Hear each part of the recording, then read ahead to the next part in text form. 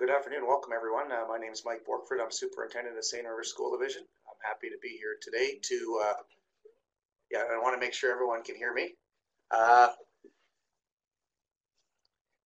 just so you know, on the bottom of the screen, there's an opportunity for you to ask questions, and I will try to answer them either as I go along or at the end of the session. I'm really happy to be here and to share some information about some of my experiences in creating a culture of continuous change and improvement. Janice had asked me to present today, so I wanted to share with you a little bit of that. So please feel free to ask me any questions. So as we start off, one of the biggest things for us in our division is we talk about what are our learning intentions. So today we are going to learn to understand the characteristics of successful learning organizations.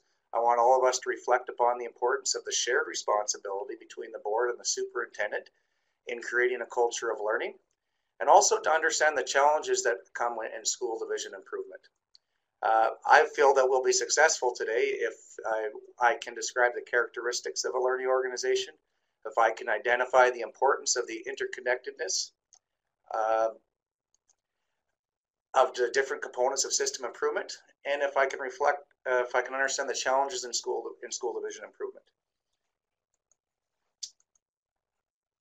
So for me, one of the biggest questions I had is what makes an innovative and creative and successful school division? So when we started, that's one big question that we've had in our school division. How is our board a learning board?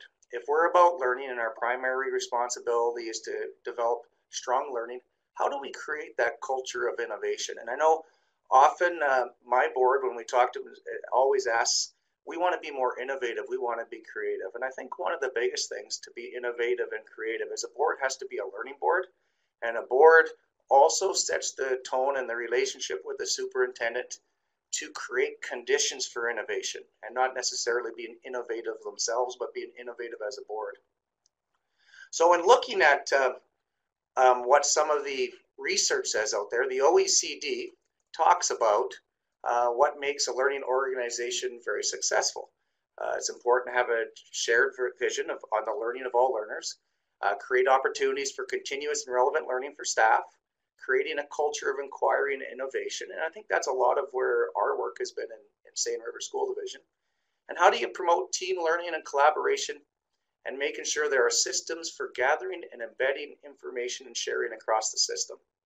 So that's learning within the division and learning from the external environment as well. So in our division, we try to model and grow learning leadership, and we think that is very critical. So we define learning as a permanent change in thinking or behavior. If there's not a permanent change in thinking or behavior in the organization, then it's not really learning. So one of the big questions that our board had years ago when I started is, how do we know how we are doing? And I would say our division, very progressive, very strong division, and I certainly don't want to necessarily brag about division. I know there's lots of great work going out in the province of Manitoba in public schools, but I think that's a big question boards ask, and superintendent teams and schools. How do we know how we're doing? And I think that's a big focus of our work. So system improvement, how do the pieces fit together? And I've, in my time in St. River and over the last 20 some years in education, really been thinking about how do the pieces fit together, and what is most important between working with the board and the superintendent, and then eventually through the system. What are the pieces that are most important to create a culture of continuous improvement? And I think the first four that I'm going to briefly talk about are the ones that are probably most important from the board, but they all fit together. And that first one is a shared mission and vision. And I think every division has to have a shared mission and vision that really truly articulates the purpose of the division, provides a point of reference for decision making, gains that commitment from others. A real important part of the division, because everything we do should be around that shared mission and vision. The second thing that's important is, how are the budget structures and personnel policies and procedures fit into that shared mission and vision? And I think that's kind of a big part of the work of a board, connecting those two pieces. The third item is a successful innovative board is a policy-oriented board of trustees. What are they focusing on their policies towards? Achievement gaps, equity, learning, and the well-being of their staff and students. The fourth piece is relationships with staff and stakeholders. And I think if you want to be relevant, innovative, creative, there has to be a climate of trust. And so these four pieces are the cornerstone of the board's work with the superintendent, and it's a shared work. It's a shared work between the board and the superintendent. The other pieces that are important is where the board needs to be informed of and to be aware of, but is more in the monitoring side, is what are the evidence that we use as a school division to inform our processes, to answer those questions of how we're doing, to look at how we know if we're successful or not, or where we need to put in some extra support or extra resources. The other piece that's important is a coherent instructional system. And I think this is one that is really been really an important part of St. Rivers School Division. What are the common pieces that are shared across all schools? What is the common language? What are the common assessment tools? How do we utilize resources to support systems? And I think that has to be interconnected. I think it's about a system improvement. It's not about an individual, a school improvement. So for that, there has to be a lot of coherence and common language. The other side is leadership development across all systems. We have to be constantly thinking not about just next year, but 5 years down the road. Who are our knowledgeable folks? Who are our knowledgeable people who can support and guide and push and to learn and to share with others? What do our principals need? What do our resource teachers need? What do our lead teachers need? What do our classroom teachers need? What does our board need? And what does our superintendent need? And the last piece is job embedded professional development. And I think that is one where we have to ensure that there is continuous learning in our system. There's continuous learning, and it starts at the board, goes to the superintendent, goes with the teachers, goes with our principals. What is the collaborative ongoing work that continues? And I think one of the things I've learned is that the learning cycle never ends. It always continues, and it's messy, and you're constantly cycling back. And what is our next step? What are we learning? What are those things? And I think if a school division is out of line in any of these areas, that's an area where they need to work on. And I'll go back to those first four items here: a shared mission and vision, policy-oriented board of trustees, budget structures, personnel, policies and procedures, and relationships with staff and stakeholders. And I think those are the critical components before we can get into the other areas. So in our division, our learning is focused on our mission statement. And I'm just going to briefly mention it. We believe that St. Rivers School Division engages students in learning experiences that develop literate, innovative, and socially responsible citizens. So our vision is learning today and shaping tomorrow. And I think it's important because that really sets the guide and the North Star for all the work that we do when we talk into that shared vision and values, job embedded professional development, leadership development, coherent instructional system. We have to go back to that. How do we support that? The second thing is, in our beliefs, is we believe, and I think I'd like people to be thinking about what are your beliefs and what is your mission and vision in your division, so that you can maybe connect the two. But our core beliefs are: children must feel valued, children will learn, and children's learning needs will be met. And those are big statements when we go back to our mission statement. And as a senior leadership team and with the board of trustees, if that's our belief system, do we truly believe that all children can learn? Do we believe that all teachers can teach? And do we believe that all principals can lead? And I think that's a question that we always have to ask ourselves, because I believe we have to all believe that all children can learn, all teachers can teach, and that all principals can lead. And if there are challenges, what do we need to do to make sure that happens? So in my work with the board, I think one of the questions, we talk about accountability. We talk about what is the board relationship in all this to fit all some of these pieces together. And we talk about accountability, but we're trying to move towards responsibility, a shared responsibility. So when we look at the relationship of the board behavior, board work, you have a continuum where it goes from rubber stamping here on the left, taking things at face value, holding the system accountable, asking for a lot of information, or grilling. And I think the trust and healthy skepticism is kind of like the sweet spot where we would like to see the board working with the senior leadership team. And I think depending on the issue or the improvement cycle, we're going to be moving somewhere in between that trust and healthy skepticism. If we're not providing enough information, maybe some uncertainty and increased skepticism, and that's kind of that conversation and that working together on how do we move so that we keep into that holding accountable or holding responsible, because that is truly where good comfort and work is, and it's that shared relationship. We want our board to have a caring, inquisitive heart and an intelligent, skeptical mind, and I think that's one of the areas that is important in working in a school division system, is that there's that shared responsibility between the board and the superintendent, and then eventually down the system. And so I think when you're thinking of improvement cycle in your own school division, how do you get into that holding accountable spot? So I'm just going to share a little bit about our St. River School Division priorities, because that comes from our mission statement. And I'm going to focus mostly on the first one, and because I know we only have about 25-30 minutes, and I really wanted to show a little bit about our cycle of improvement in one area.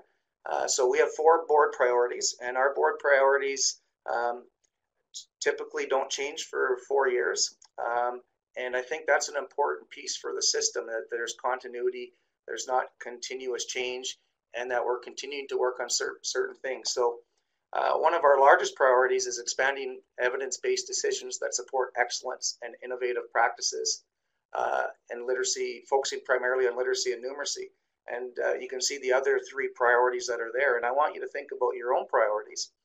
And I want to talk a little bit about the learning cycle in our school division. So with our literacy initiatives, and I know every board will have something similar, we have an education topic every board meeting. And every board meeting, that becomes a major part of our work in providing information to the board. And I think it's really critically important that school divisions, what we're working on, that we share with our board, and that we provide information so they can ask good questions, so they understand why we're doing things, and so they can become knowledgeable. The second piece that we've done, and this has gradually changed over time, is we do formal reporting 3 times annually to our board.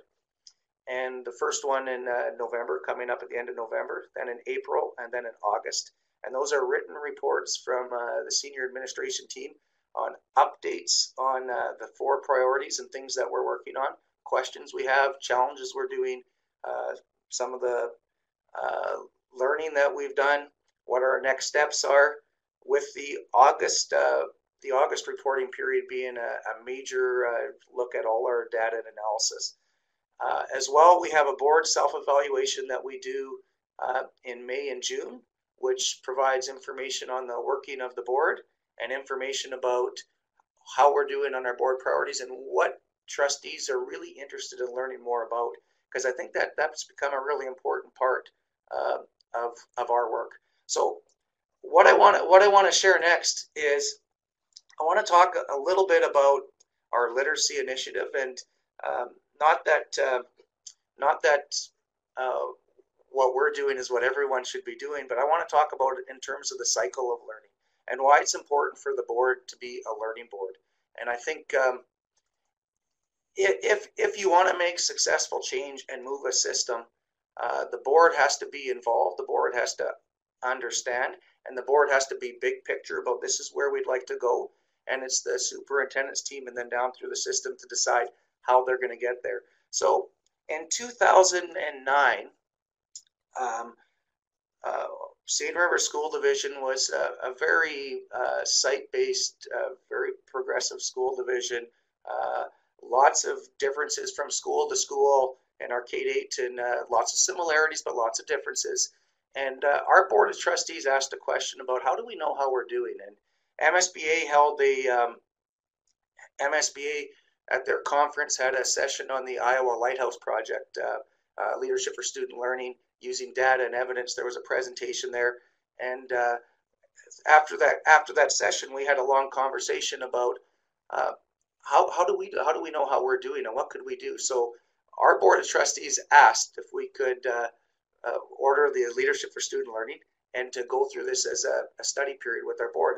And I think this is a really critical statement that I wanted to make, because leadership does come from the board, and it is shared with the superintendent's team. We did a study at our board meetings over a 1.5 year period on this Leadership for Student Learning. And at the same time, our schools, where we had 3 school principals who wanted to develop some common assessments and work together. So we piloted a common assessment across 3 schools in our division. And from that, we reported back to the rest of our principals team about where we were going and what we wanted to do. And what we wanted to make sure in our system was we didn't want teachers to have to go from one school and move to a new school, and they were doing the same things but talking a different language and using different assessments and using different tools. We wanted people to be having that coherent system. So we developed, after that first pilot year, system-wide implementation of common assessments in our school division, which was Fondas and Pinnell. The literacy data was reported 4 times annually, and it was reported twice annually to the Board of Trustees, school by school, grade by grade. And there was common literacy professional development. And I want to mention why I think this pre-board work is important. When you are implementing in a system a common approach across, sometimes the system isn't always excited or enamored with data and how they're going to use data. And I think that for our division, because our board went through this and we talked about the pros and cons of using data, the pros and cons of using the evidence, and what was our purpose for looking at data. And we went back to our first big question, which is, how do we know how we are doing?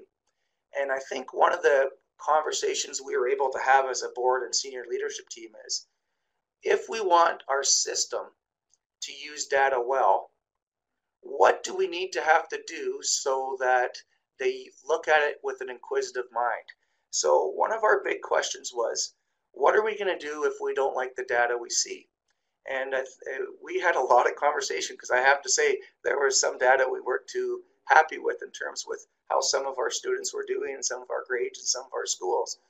But data is a place where we start, and data is a place where we get inquiry, and data is a place that lets us know where we need to pay attention to, what supports we need to do. And I think it was really critical for our board to have gone through this study.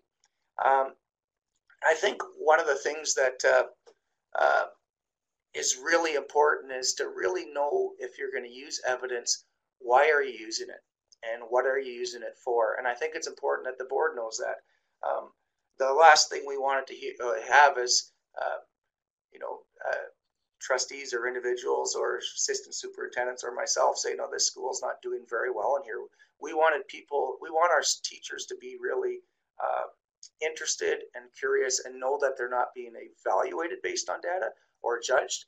It's part of a conversation. So I think one of the things that in our cycle that we talked about was we went through that study, we talked about it, and we said, here's the assessments we are using. We're using Fondas and Pinnell, which is a leveled reading system.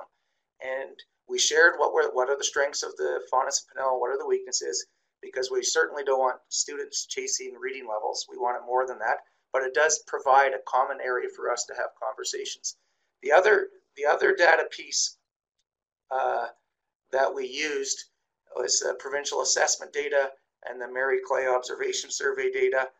And over time, in this, we initially it started with providing reports to schools and having conversations and coming back and where were we going to put interventions, where were we going to put supports, and sharing that with the board. And Um, I have to say, when you first start assessments, when as the Teachers Association is not too excited about uh, having to assess reading in a formal way. Well, initially it was 4 times a year, now it's twice. Um, and when the Teachers Association is asking to meet with the board and they're not happy about workload issues, the board having an awareness of what and why made a huge difference for us. And I think that's important. Um, we want to, in our division, make sure that we provide the right information. We have that opportunity. Um, we have that opportunity to really look at things with a critical way and have some sort of basis for how we're doing. So I think that's a really critical piece for the board and superintendent. And going back to that, if the board's making policies, what are they making policies on? If the board is putting resources, their budget into certain areas, how are they deciding and why? It's not about making sure every school has the same things. It's making sure that every child has the same opportunity. And sometimes that same opportunity means you're going to have more resources in one facility more than another. So I think that's been a critical part of our cycle of inquiry. And one of the things I'll say is that a big question I'll say to both superintendents and to the board and to school boards is, what are you going to do if you see data that doesn't excite you? Because how you respond is probably the most important thing. And I think in our situation, we had to do a lot of work on areas where we need to grow and recognize that it's not going to grow and change in 3 months. It's going to change over time. So what have we learned from our data from this? So as a result of our work, the last 4 years, we have a grade 2, grade 5, and grade 8 divisional data wall.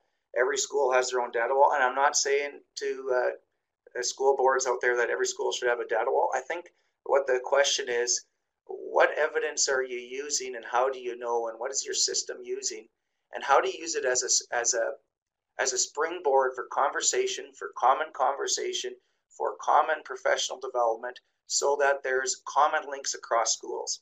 And there are many ways to do this same piece. What I'm sharing is a small component of our division where we use literacy data, and just sharing what we've learned. So one of the things that I've got up here, I didn't really want to publicly put our school division data walls up, but we have a data wall for grade 2, grade 5, and grade 8 in our division office that has the number of students that are above grade level, how many are at grade level, and how many are slightly below, and how many are way below and at risk, and what we're worried about. And what's interesting is it's been the starting point for inquiry in our division office. It's been the starting point for what type of professional learning do we need, what type of expertise do we need in our schools. It's information we've shared with our board. It's things that we've tracked over time. And what you're seeing here on this picture, these are sticky notes. And this is from grade 2, grade 5, and grade 8. And this is from last year. Through some of our conversations, one of the things that came up when we started looking at our data is how do we identify, we don't want to just look at percentages and say 75% of our kids are doing really well or 85% of our kids are really doing well. We also wanted to know who are the students in schools that were struggling. So if you were to go into our school division office, you would see on our data wall sticky notes at the bottom of each, and this would be grade 2, grade 5, and grade 8. So these sticky notes here, each one of these represents a student. And last year at the start of the year, each sticky note here, or each student, was 1.7 grade levels or below in reading. And what's a powerful piece of our change is all these stickies here, which are individual students, are students that are no longer way below reading level and moved off through the interventions we put in. And I think one of the things that we wanted to say is that as part of our conversations with school principals and with school teams and with the board is if we have a challenge, what do we know? What are we going to do about it? And how do we know? And how do we celebrate? When we started doing this 4 years ago, there was 4 times as many of these stickies when we started. So it's an accomplishment, or quite a celebration. But the work doesn't stop there. I think some of the things that we've learned from our conversation is data is just the starting point for inquiry. If we want critical thinking and kids to have authentic voice and choice, having a common data point just allows people to have a conversation on where students are at, what they're doing, what we need to do. And for the board, where do we need to put supports in? Over the last 3 years, we've invested lots in early literacy intervention, and the board's consciously done that because of what they've seen for data, what they've seen from evidence. So, we have a school of 170 students with 3 half-time reading recovery teachers. They had no reading recovery teachers 4 years ago. And that's a direct response to what we see in there and what's the purpose of it. So I think what we know is interventions work. We also know that it's not just hiring reading recovery teachers or having coaches. We've learned that if you want to have really good inquiry at a school level, you need to have expertise. And it's not just having decent teachers. You need to have really highly trained folks.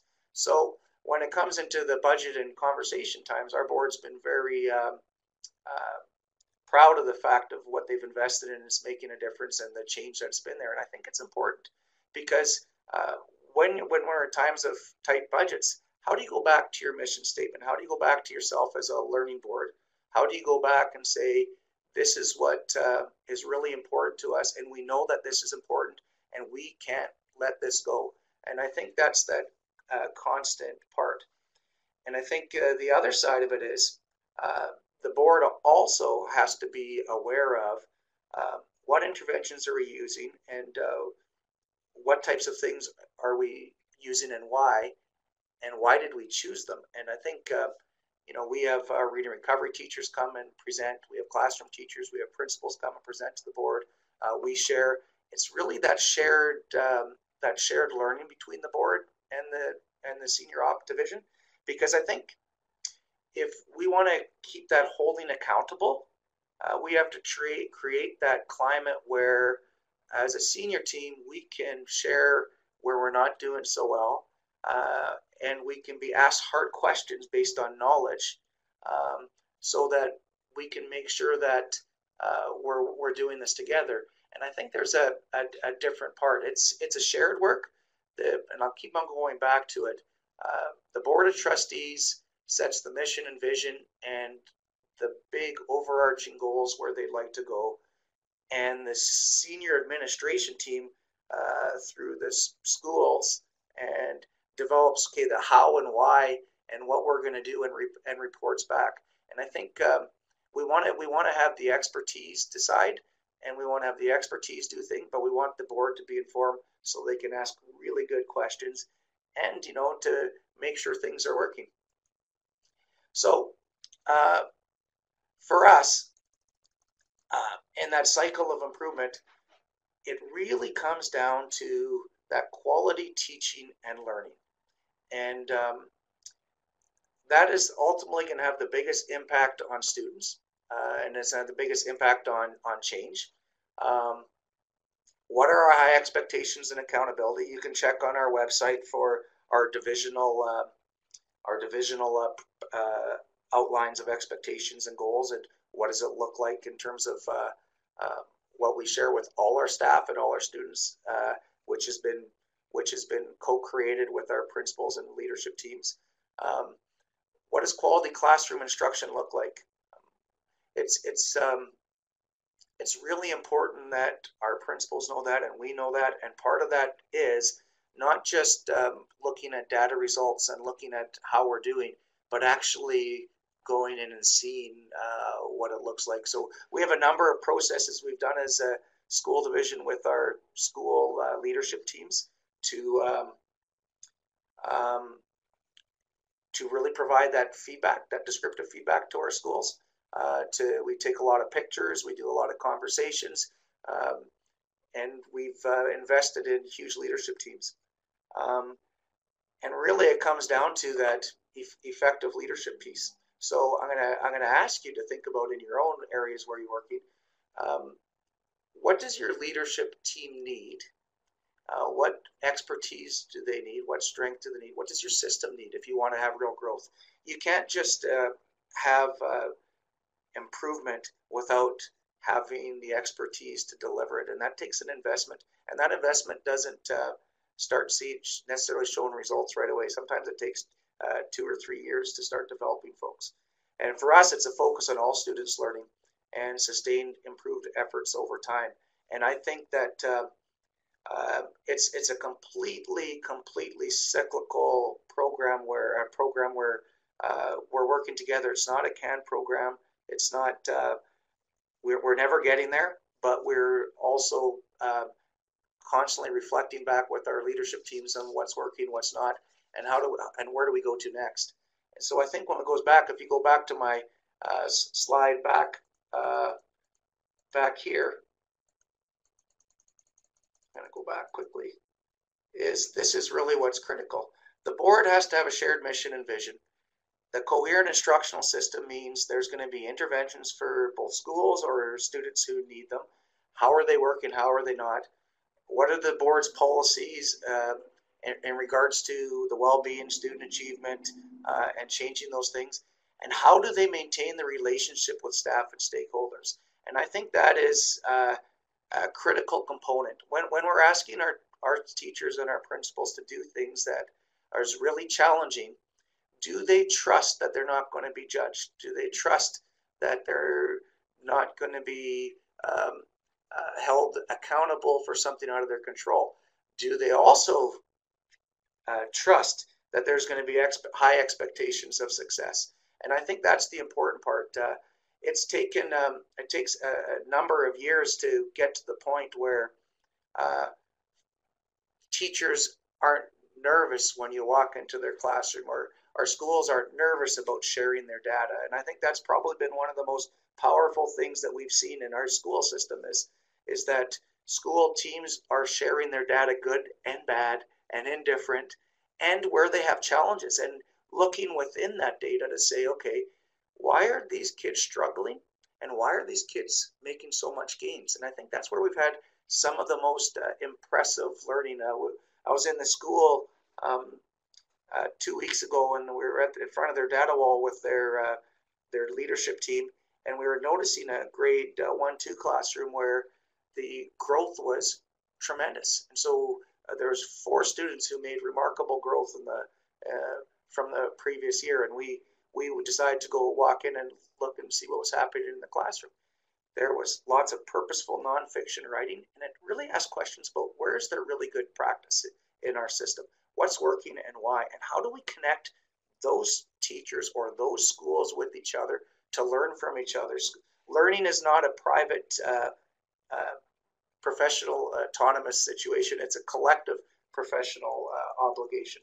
So I think that's an important part, and my job as a superintendent, working with the board, is to provide them with things of what and how do we monitor, and provide them with information so they can ask me good questions, and sometimes they're uncomfortable questions for myself, and I think that's an important part of that leadership piece, and it comes down to having a really trusting relationship between the board and the superintendent. It's about being honest and working together. And if you want to be innovative, and this is one thing that my board's been incredibly supportive in, is if we make mistakes, it's not the end of the world. It's what we do and how we learn from mistakes. And I can share a number of different things over the years where we haven't been successful in 3 or 4 tries, and on the 4th try, remarkable growth. And I think that's an important thing. So for me, one of the big idea questions is, for us as a leadership team, what are the core practices that we need to put into place in our day-to-day practices as leaders? So that is the board, and that is the board, and that is the superintendent's team, and that is our principals, and that is our school leadership team. The other thing is, what specialized skills do we need to develop? If we have challenges in our system, you need expertise. Who do we have in our system who can do that? And if we don't, who do we bring in? And long term, how do we invest in people so we can do that internally? And then the other question is, how can we know for certainty that we have adapted the most effective leadership approach? In our system, there's all kinds of feedback loops. Our senior team meets once a week on Wednesday mornings. We meet with our system improvement team once every 4 weeks. We review data, our next steps, some of our challenges. We talk about things and we report back to the board. So I do have a question is, what do we do when we see that data that doesn't excite us? And that's a good question. For us, it was a sense of urgency when we saw data that didn't excite us. And I think if you see, and I can go back and I'll say we saw a real trend about 5-6 years ago where our grade 2 students were, our early year students were really struggling. And we weren't too excited with the data. So we shared it with our principals. We gave each school their own data piece to look at and to talk about it and what they thought. And we came up with what are some things that we wanted to do. We came up with some goals as a piece, and then we thought, what supports do we need? And you have to develop an action plan, and what expertise do we need? So we brought in external people to help us. At that time, it was Allison Matson came in and did a lot of work with us. We spent a lot of time on reading assessment with our early years teachers. So we had learning days. And we looked at that and looked at what worked. I think one of the things that has evolved since that is, and this wasn't necessarily popular at first, and sometimes that's the question. It's when you have something that you can say it's not well, people have a hard time necessarily arguing with data. So it does create a sense of urgency. So it can provide you an opportunity to have that good conversation, but then you have to put in an action plan. So in the last, grade 2 is a big marker for us. We know lots of jurisdictions have done. We want all our kids to be, at reading level by end of grade 3. So grade 2 has been a big focus. Every school in our division with student who's at risk at the start of the year in grade 2 is required to have an intervention plan. And actually our assistant superintendent and our early lit consultant meet with the schools 3 times a year. They go through the plans, they look through the updates. And I have to say it wasn't very popular at first. And people are like, okay, they're not going to come back. But that consistent follow-up and conversation, it's night and day. The schools have completely taken ownership of it. And it's because it's done in a way that they're hard questions, but it's really support. And then we've also added lit support in schools. And I think that's the big thing. Like if a school is overwhelmed or is having some big challenges, what, as a board and as a senior team, what supports are you going to put in to help them? What's the capacity that they have? And I think that goes back to that trust piece. In our division, we really look at the leadership pieces and leadership teams, and we do move staff around. And part of it is we're trying to match skills and needs, and we're not that spread out. So in some ways, it's sometimes a little easier, and there's a strong trusting relationship there. But I would say, if you have, what do you do when you have data that doesn't excite you? You need to sit down with a team and look at it and have a conversation. What do you think? Who do you need to bring in terms of, is it the school level or not?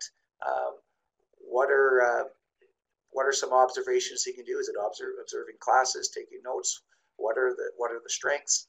And then you have to come up with a plan, and you have to be committed to it. And I think the biggest thing to me for school trustees is how you respond as a trustee and how I respond as a superintendent says to the system how comfortable they can be. If I want my staff to be comfortable with data, or be comfortable with evidence, I have to say we're in it together.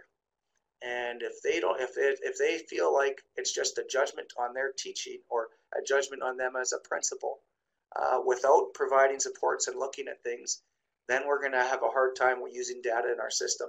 And that's probably one of the things that's the hardest. I mean, as leaders, we want all our schools to be incredibly strong and successful. I'm not sure if there's any other questions. If there's any other questions, please feel free to ask them. This certainly could be a full day, and I could share some of our cycles more. But I certainly, there's lots of good things happening in divisions. You have to really look at how do you know how you're doing and why. We want to look good more than on paper. We want to look good in the classrooms. We want to look good with kids, which requires us to be in schools and be in classrooms and to work with folks.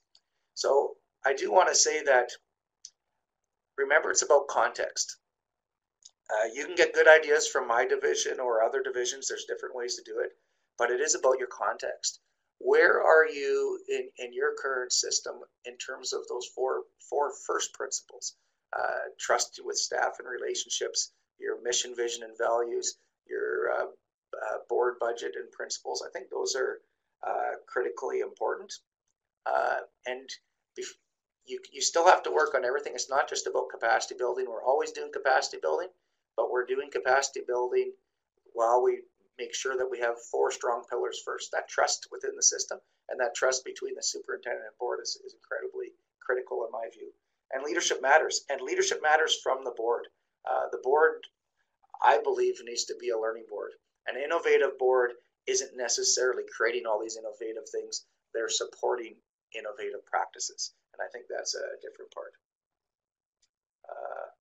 Are there any other questions? I'll stay on for a couple minutes. I wanted to mention that on the end screen, I put a couple of resources, and I'm not sure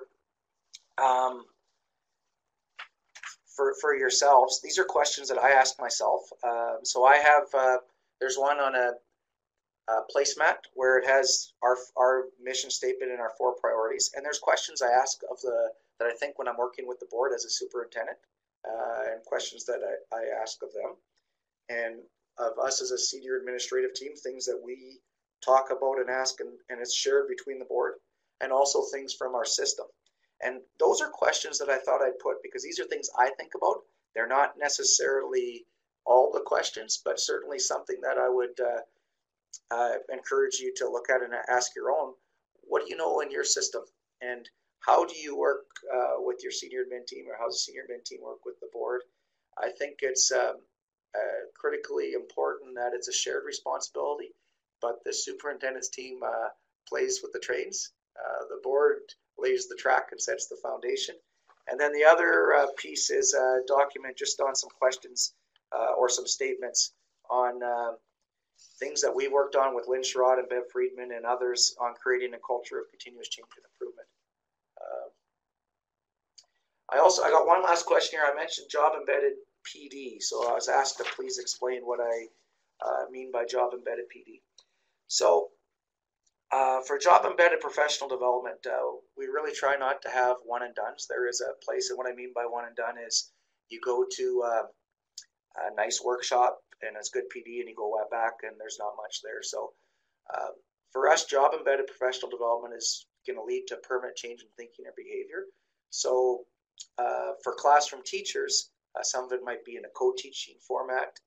Some of it might be on assessment. It's bringing people together, and they have to have homework and follow up. And I mean, it can't be something that they do and go on their own. It has to be a part of it.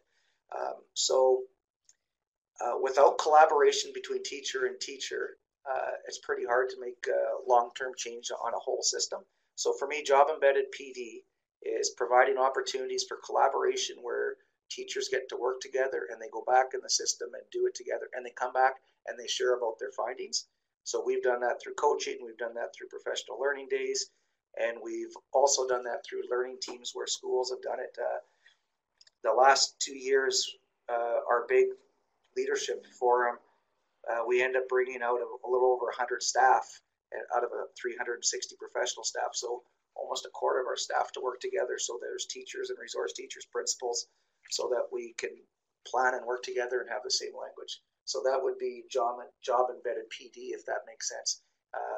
It has to be something where there's follow up and it leads to permanent change. Any other questions? I don't know if I answered that to your liking. I'll stay on for maybe one more minute, and happy for you to email me and ask questions. Certainly not trying to brag about our division, just trying to say these are things that I see, whether it's in technology, whether it's in social justice or other projects that we've done. These are common pieces that have to be together and continually cycle back to. Thank you very much, and I hope you have a great day.